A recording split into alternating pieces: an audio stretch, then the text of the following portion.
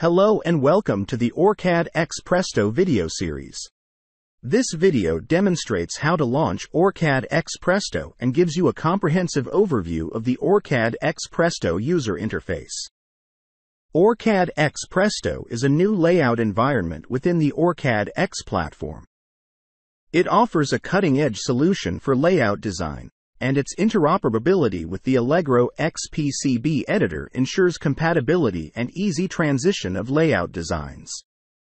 Let's get started with OrCAD X Presto in the Windows OS environment. From the Windows Start menu, choose Cadence PCB 2023 and select OrCAD X Presto 2023. When you launch OrCAD X Presto, the Product Choices window appears. Choose either OrCAD X Presto Standard or OrCAD X Presto Professional. You can select the Use as default option to bypass this step on subsequent launches. The OrCAD X Presto application opens. The Start page provides access to learning resources and a list of recently opened projects. The Start page also indicates the software version and whether it is the latest release. For now, let's close the Start page, Session Log, and Command window panels. You can reopen the Start page by selecting it from the View menu. Let's open a layout design in OrCAD X Presto. Click Open on the Start page or use File, Open, menu. Browse to the Layout folder and select the file. The layout design opens in the Design canvas.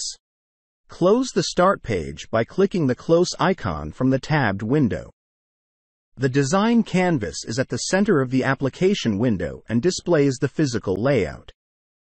When you hover the mouse pointer over objects, you get datatip showing information about that object. The toolbar icons assist you with various layout activities in the Design canvas.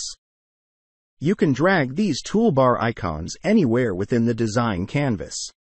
Right-click any of the toolbar icons to change the operations.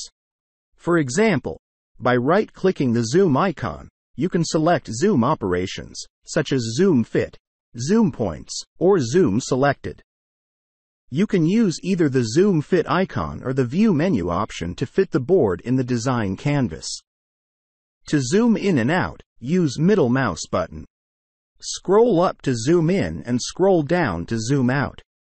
Use the keyboard shortcuts to zoom in or out, or use the View menu. To pan the layout, press and hold the scroll wheel and move your cursor in the direction you want to pan. The Visibility panel located on the left controls the display settings and the visibility of various design objects, such as nets, layers, and objects. For example, click the All Layers Off button to turn off all the layers in the Design canvas. Or just enable the layer that you want to view. You can also use the predefined views. To the right of the screen is the Properties panel. When no object is selected in the Design canvas, the status pane displays the current status of the design.